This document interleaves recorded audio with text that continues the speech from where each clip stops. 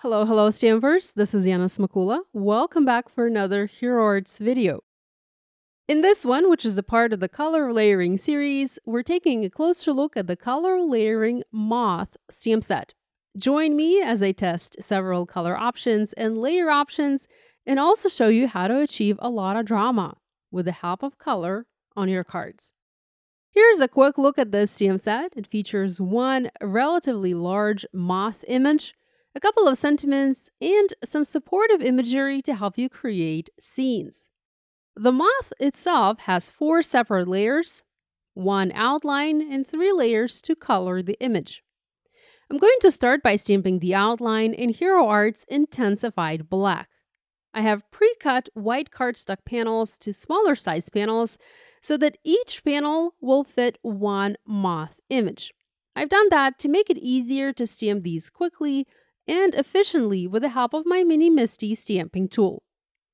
I've positioned the outline layer, stamped it in black, removed the panel, added the next panel, and kept on stamping until I stamped all of these panels that you see here. I think I had about 12 panels to make 12 images. With the outline stamped in black, I went ahead and picked several color combinations to color these images with. There are 3 layers, so you'll need 3 colors of each. I picked Deep Ocean, Aegon, and Ultra Pink. Next, I went with Grape Juice, Butterbar, and Tide Pool. And for the third group, I selected Red Royal, Green Apple, and Soft Pink. It is cliché to say this, but the sky is the limit here with the color combinations and choices that you have for the moth. It can be monochromatic, it can be wildly colorful.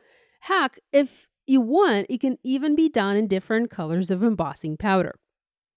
The layers here do not overlap, so you don't need to worry about picking the right colors of ink that will work well together once stamped one on top of the other.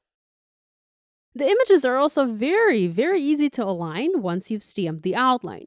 The outline will be your guide, so do start by stamping the outline layer first.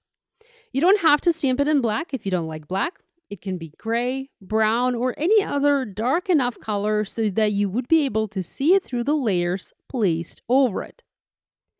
To make it easier to stamp all of these layers, I worked in assembly line fashion. I positioned the top butterfly layer, aligned it, and then stamped it onto my panels in different colors of ink. I had 12 panels, so that gave me 4 panels of the same color. I did use the Hero Arts Ultra Clean stamp cleaning solution to clean each stamp layer when switching to a different color to avoid getting muddy colors on my paper. Next, I stamped the middle layer in the exact same way, 12 times, 4 times in each of the 3 different colors of ink. And finally, I moved to stamping the bottom layer, again in the same way, switching to a different color after 4 impressions. I really like how well this image is designed. I love how easy it is to align it, and I also love that the layers do not overlap, but rather color each their own section. This makes it very easy to stamp beautiful images on your paper. There is a coordinating die available for the Moth stamp set, so I used mine to die cut all of these images out in my die cutting machine. This gave me beautiful images with a white outline to them. Now, I knew I wanted to create a pattern for my card, and I wanted it to sit on a black background.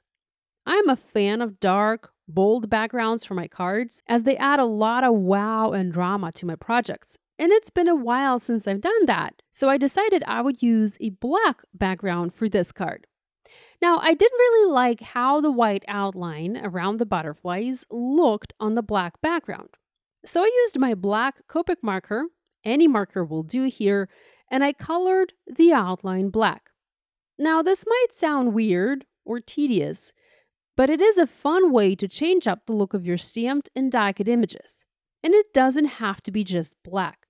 If you use a dark blue background, for example, just look for a suitable marker color to color the outline of your die cut to have it match in color to the background. Now, with all of that black color, the top of the moth image became lost. The antennae part just became blended in with the black coloring. I wanted to fix that, and I also wanted to add some glossy shine to the card. So to do this, I clear heat emboss the moth outline over the already stamped and colored images. To do this, I use the negative panel from the die cut. I place the die cut back inside the panel and inside my mini MISTI tool. I treated the die cut with an anti-static powder tool, stamped the outline in clear embossing ink, covered with clear embossing powder, and heat set it to melt the powder. The result? Just beautiful. You can also heat emboss it in some other color of embossing powder. I did try using gold at first, but I didn't quite like how the gold went with the other colors on the card. Having heat embossed all of the butterflies, I started arranging them on a black cardstock panel cut to 4 1/4 by 5.5 inches. This will make the front of my card. With the butterflies arranged, I used black foam adhesive and foam mounted them one by one onto the panel. Using black foam adhesive ensures that the foam squares will not be visible from the side of the card. As you can tell, many of the butterflies went outside the edge of the panel, so I trimmed them using scissors, and then I used the leftovers for the bottom row and also for the very top row. I also saved the other full images and partial leftover images for a future project. To finish this card, I added a simple "Thank you very moth" sentiment from the moth layering stamp set. I stamped it in black and heat embossed it in clear, and this card was done. I hope this video has given you some stamping ideas to try with your color layering stamp sets from Hero Arts. Thanks for watching. I'll see you next time.